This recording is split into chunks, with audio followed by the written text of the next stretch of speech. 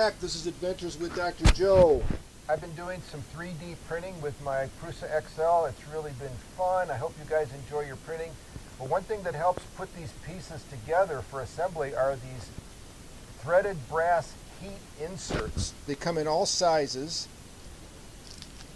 These are the 3mm ones, which are used for this project. This is an enclosure, a filament enclosure. And there are many ways to put these in. You can use a soldering iron. You can use another type of an insert that has various tips.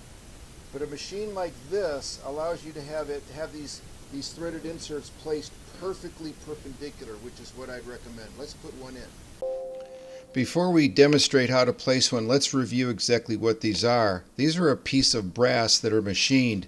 They have a threaded machine thread on the inside, and on the outside are knurled bars. And when these are heated and melted, they basically are surrounded by molten melted plastic that when it hardens, you can see these are in a counter-rotating basis, so they can't be turned in or out. They really hold securely. They come in many sizes. Here we have 2.5, 3, 4, 5, and 6. They come in a variety of shapes, and they're incredibly useful, particularly in putting together 3D printed parts. So we're going to put one in right here. Just want to start the process. Bring it over there. And there it goes, melted in. That's it. The soldering iron's at 350 degrees, pretty hot. You probably could turn it down. This is PLA, so it heats up pretty quickly. But you can see how this device will keep those threaded inserts absolutely perpendicular, which is going to make assembly dramatically easier.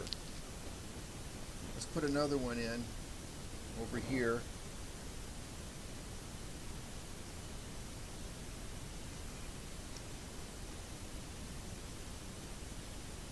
There we go.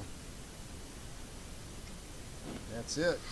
That is melted and secured, and you can place them flush.